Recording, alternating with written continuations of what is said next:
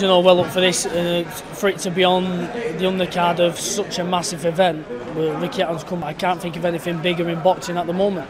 The publicity I'm going to get through being on such a massive event, it's you can't. You won't be able, I wouldn't have got that anywhere else. And you know, it's a disappointment how the last fight ended. You know, for both of us, we both trained hard, and I'm just glad it's been made again, and you know, so quick. His eyes healed apparently, so you know, it's a fight that I'm looking forward to, and you know, it's just about getting in there on Saturday night and doing it.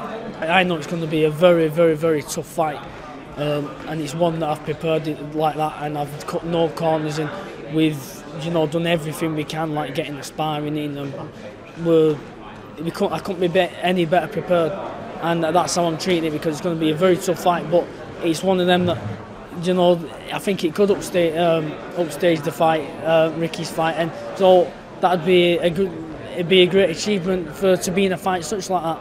But I know that on Saturday night that I'm going to, you know, put in a very good performance. Obviously, it's the thing, isn't it? Obviously, they're just looking at Scott Quigg as a young prospect, isn't they? You know what I mean? They're not looking into anything else about what quality of fighters that box. You know what I mean? So, but like I say, I don't watch others. I just do what I've got to do.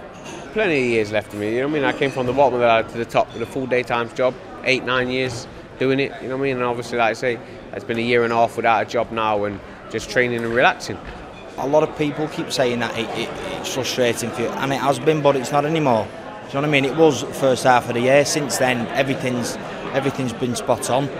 But yeah, I'm thankful, and I can't wait to get back in there on Saturday.